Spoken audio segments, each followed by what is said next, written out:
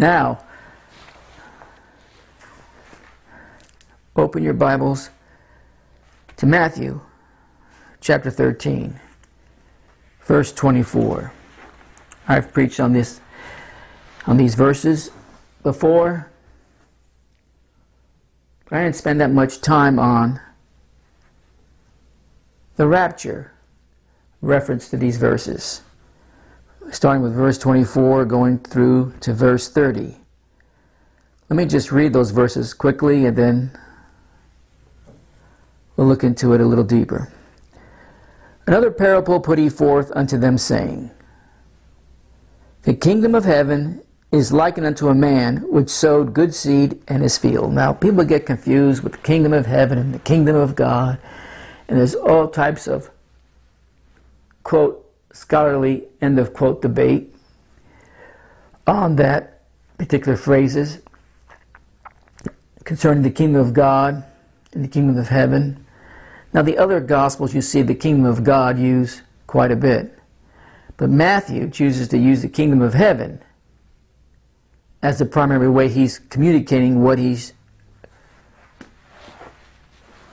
trying to put down in his writings for others to understand in the future. You probably never imagined all the controversy that would come from it, but I think it's silly the way these scholars and non-scholars debate over the kingdom of God and the kingdom of heaven. I'm not going to get into all the specifics and the details of that. That's not the purpose of this message tonight. Let me tell you this one thing. Both terms describes the government of God.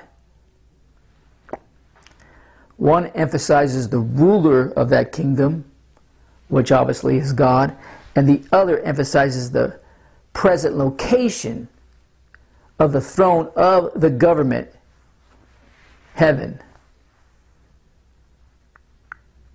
You probably should also write it down in your notes for future references that the word heaven is also used as a euphemism for God. So these two phrases, kingdom of God and kingdom of heaven, closely really mean the same thing. The kingdom ruled by God in heaven will ultimately come, that kingdom will come to earth when Jesus returns. Now, I'm not going into what return that would be this evening. That's for another time. And that's just a real quick definition of what I believe the kingdom of God and the kingdom of heaven represent. Maybe some other time I'll do a more thorough teaching on it and how this debate started and why it's gone in every direction possible. But back to the verses. Another parable put he forth unto them, saying, The kingdom of heaven is like unto a man which sowed good seed in his field. But while men slept, his enemy came and sowed tares among the wheat and went his way. But when the blade was sprung up and brought forth fruit, then appeared the tares also. So the servants of the householder came and said unto him, Sir, didst not thou sow good seed in thy field? From whence then hath he tares? He said unto them, An enemy hath done this. The servant said unto him, Wilt thou then that we go and gather them up? But he said, Nay, lest while ye gather up the tares, ye root up also the wheat with them. Let both grow together until the harvest. And in the time of harvest I will say to the reapers, Gather ye together first the tares, and bind them in bundles to burn them, but gather the wheat into my barn.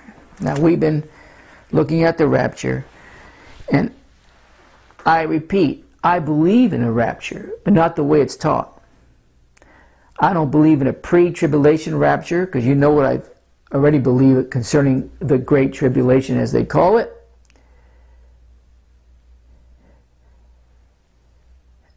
And I don't believe mid-tribulation. And if you're not aware of what I've taught on any of these subjects, I encourage you to go to the Last Day series, either listen to it or read it. There's 16 volumes and there's hundreds of messages on video. So let's get the first thing out of the way first. The word rapture is not found anywhere in the Bible. It kind of was coined from the words caught up, which we found, because we already looked into it, in 1 Thessalonians chapter 4, verse 17. But tonight I want to lay down a biblical bomb against the rapture teaching that's going out there right now, that has been for the last at least a solid 50 decades. More than that, but predominantly the greatest impact in the present rapture teaching doctrine has happened in the last 50 years. In this chapter, Jesus is telling a parable, and he's teaching his disciples a lesson concerning what would happen, the events of the last days, and the second coming, which we just read here in Matthew 13, verses 24 through 30.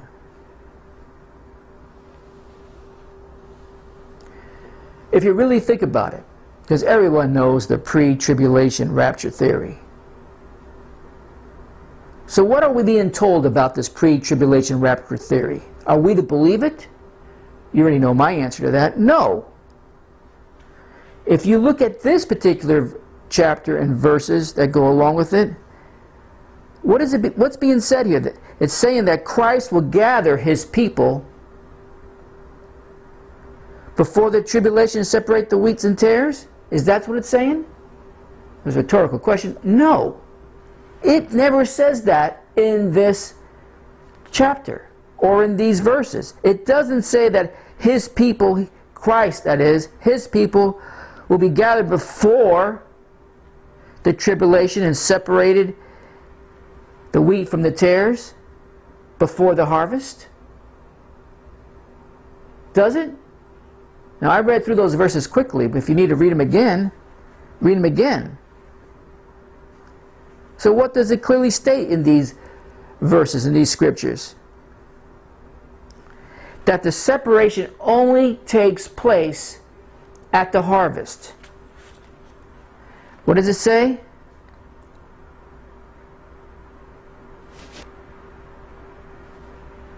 But he said, Nay, lest while ye gather up the tares, ye root up also the wheat with them. Let both grow together.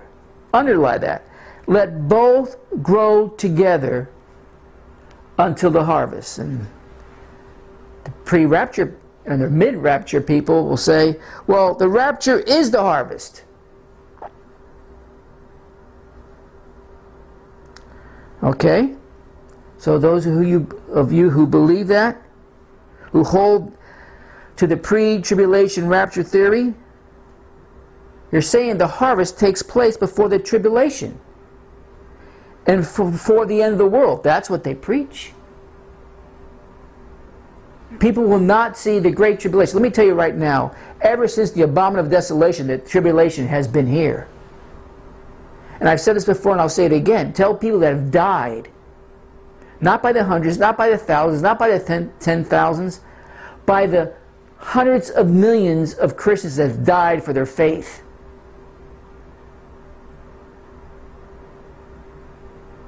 Since Christ walked this planet, especially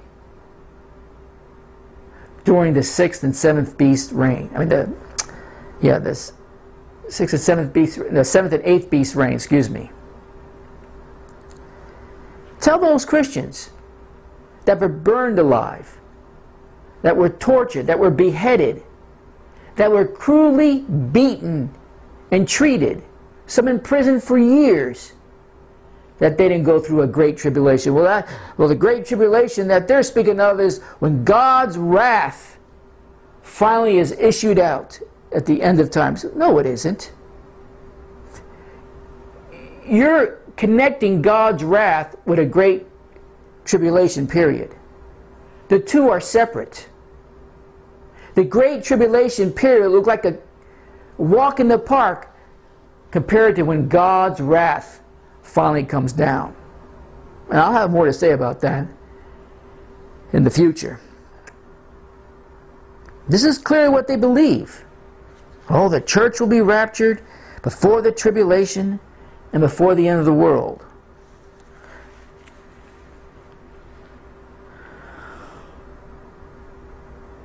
And after they're raptured, 7 years of great tribulation will happen. And then another 1,000 years after that, and after the rapture. Well, is that what Jesus said? Is that what Jesus taught his disciples? Let's read Matthew 13, 38 and 40.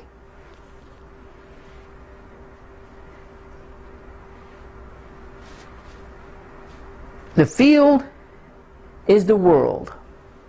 The good seed are the children of the kingdom.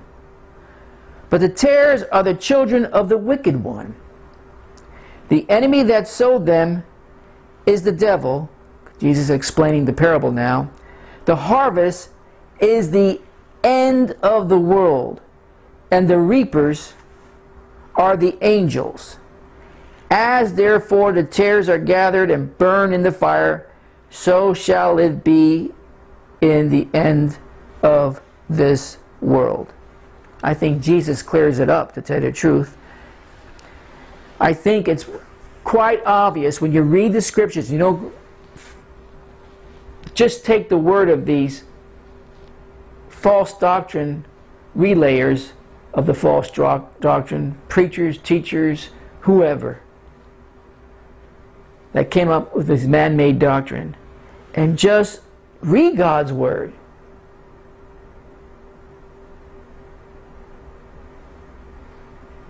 What does it say? We just read the verses. The church and the wicked will continue to live together until the end of the world. The scriptures doesn't say any different, does it? Prove it to me where it says that the Christians will be raptured 7 years prior, or the Christians will be raptured and taken off before God deals with everything else. Years ahead of time. That will be spared. Forever how long God decides that there's going to be a tribulation before he issues out his wrath. It doesn't say that anywhere. This is all man-made stuff, is what I'm trying to say to you tonight. The church and the wicked will continue to live together on earth until the end of the world. And furthermore, write this down so you can remember it. And it's at the end of the world that the separation takes place. What is it verse 30 said?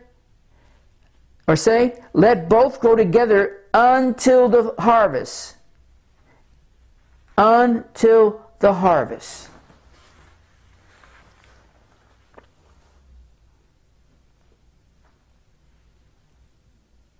By the way, the harvest is dealing with wheat and tares. Some super spiritual Christians just believe that the harvest is referring to Christians. No. It's wheat and tares. The pre-trib rapture doctrine, just by this chapter alone, the verses we've been looking at, is obvious to see it's a false doctrine. Because it gets blown apart, not by my words, but what God says in his word. The rapture theory, the rapture doctrine, the rapture false doctrine teaches a separation before the end. God's word teaches that there is no separation none whatsoever before the end, which also disproves also, using God's word rightly divided, the word cut straight. It proves that these mid-tribulation rapture people are also teaching a false doctrine. Whether it's pre or mid, it doesn't make any difference. They're wrong. They're wrong because the separation does not take place before the end of the world. That's it. The separation does take place at the end of the world, both for the wheat and tares. Just write these verses down because I want to make sure I get enough time in this message to read you something also. John 6:40, write that verse down. And this is the will of him that sent me, that everyone which seeth the Son and believeth on him may have everlasting life. And I will raise him up at the last day. John 11:24, Martha said unto him, I know that he shall rise again in the resurrection at that last day. John 12:48, he that rejected me and receiveth not my words hath one that judgeth him. The word that I have spoken, the same shall judge him in the last day. None of them said the last day minus 7 years, the last day minus 3.5 years. No, they're all referring to what this chapter in Matthew 13 is referring to. The last day events. Eternal life is given in a new glorious body in the last day. The resurrection of the new glorious body happens on the last day. Judgment is given on the last day. One other verse. In Matthew 28:20, Jesus says, Lo, I am with you always, even unto the end of the world. Why would Jesus reassure not only his disciples, but everyone that became a follower of Jesus from that point on, that he would be with us until the end of the world if we were going to be raptured before the end of the world? It doesn't add up. The rapture teaches a false doctrine. It is invented by, I was going to say false preachers, but no, it was invented by the devil. There's no nice way of saying this. There's no polite way of saying this. I'm done with politeness. These are man-made doctrines that the devil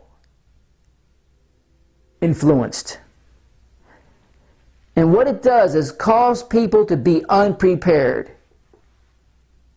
Unprepared for whatever happens from now, 10/21 to 2021, until the last day, if you're still alive. They cause people to be unprepared for whatever we will go through. This is just some more verses that verifies when a rapture will happen. And it will happen at that separation day. At that separation day, my friend.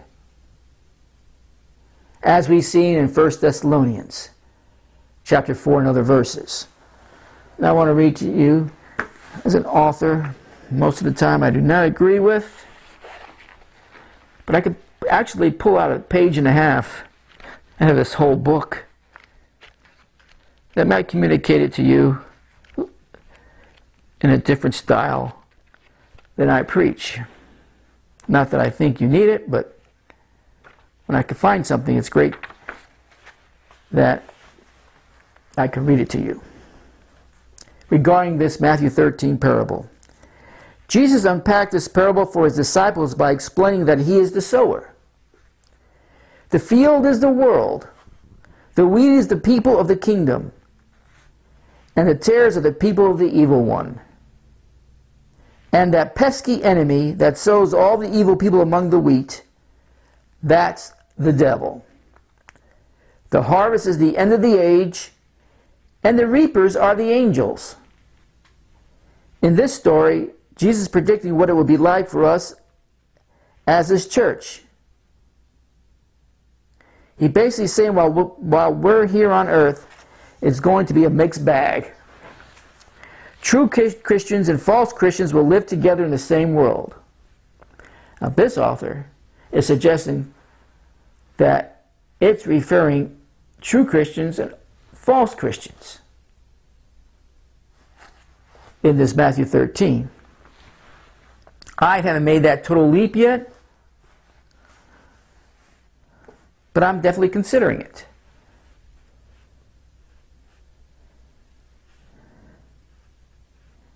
True Christians and false Christians will live together in the same world, even gathering together in the same sanctuary, in the same worship service, singing the same songs, and listening to the same sermons. And to all those sickle-happy Christians who want to go ahead and weed out the tares now, he says, wait. Back to waiting again. I just preached the message on that. It's not our job. And if we made it our business, we inevitably have some weak casualties on our hands.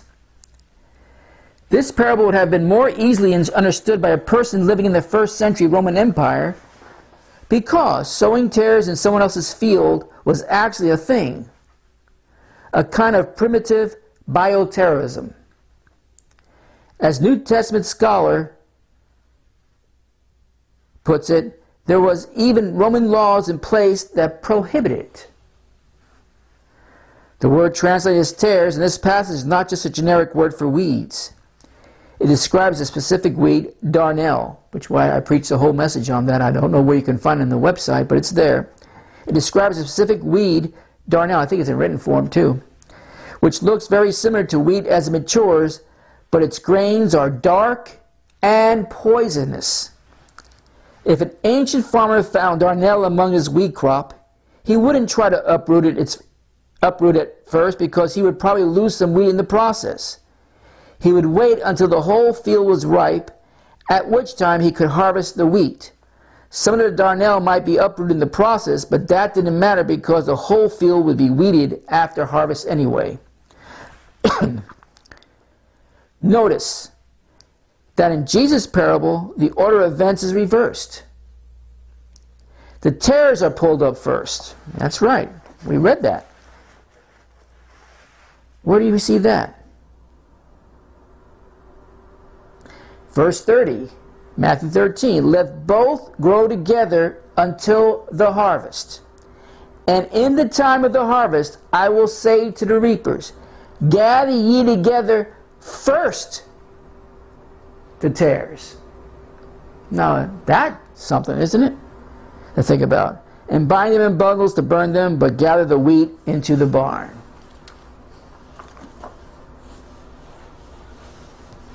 Now that's interesting, isn't it? We are told over and over, for many decades now, the Christians will be gathered first that are alive in the last day. That's interesting, isn't it? I personally believe the tares will be marked. The angels will know where to go, what to do in the reaping process.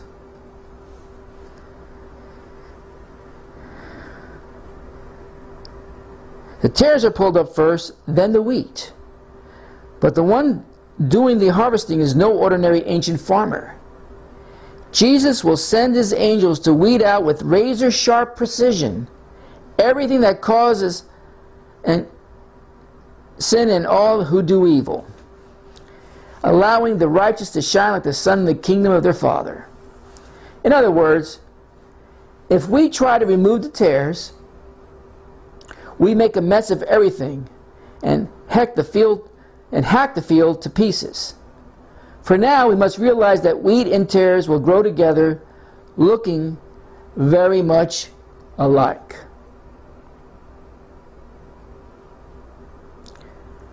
So what are we to make of this? Does this mean we should never criticize or disagree with anyone? Does it mean we shouldn't call out error and name false teachers? On the contrary. The Bible overflows with passages encouraging Christians to do just that, to practice discernment. This is what Christians have been tasked with since the very beginning. Why? Because Jesus predicted that wolves would invade his church. He warned that all kinds of false teachers and deceitful charlatans would rise up from within and present their bogus teachings as legitimate. We see that warning in Matthew 24 over and over, I believe 3 times. Beware of the false prophets who come to you in sheep's clothing, but inwardly are ravenous wolves. You will recognize them by their fruits. These teachers would look like sheep, talk like sheep, walk like sheep, act like sheep. But these sheepy-looking beasts wouldn't be looking to snack on grass and clover. These would be carnivorous hunters looking to sink their chops into a nice, juicy sheep steak. While wheat and tares present true believers and false ones, a predatory wolf is a whole different animal. This can be especially confusing for the flock when the wolf in question is dressed up like a shepherd, the one person with whom the sheep are conditioned to feel safe. That's enough of that. Anyone that's been following this ministry for any period of time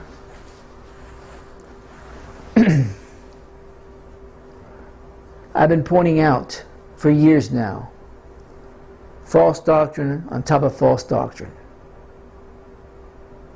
And I repeat, these lookalikes, these pretenders, these wolves in sheep clothing are going to be with us until the end of the world, just as those scriptures that I read, the 3 in John and the 1 in Matthew. They're all going to be around until the last day, until the last trumpet sounds. And by the way, I'm going to go into the 6 trumpets right after I'm done with this rapture section of the last days. You already know what the 7th one is, but I'll review it when I get there. Well, have they happened? We'll see. Is there some still waiting to happen? We'll see. But this chapter in Matthew, and not just this chapter, but it's clear here what happens at the last day when the harvest takes place.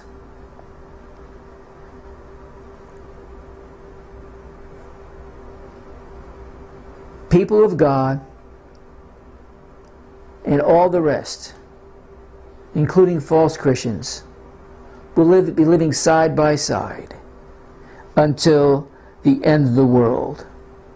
I come against these false doctrines because, as I said a few moments ago, by preaching these false doctrines, what you are doing is giving the devil ammo to attack saints into believing and not preparing for what is to come. Most Christians believe in a pre-tribulation rapture. They're going to escape all troubles and problems. I come along and say, we've been living in the Great Tribulation.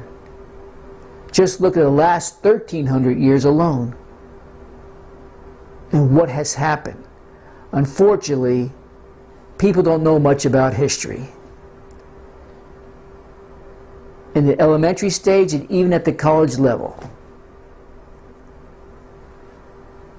If they did, and they combined it with the Word of God, they would see for themselves what a great tribulation looks like these last 1,300 years plus, especially since the seventh and eighth beast has been in existence. Don't mix the great tribulation up with God's wrath. The cup that's going to be poured out that contains His wrath. That's a whole nother subject. Be prepared.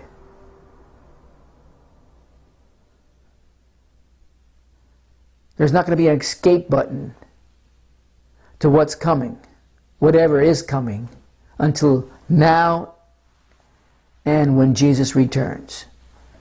Be watchful, be ready, be prepared. To be continued. I want to hear from you.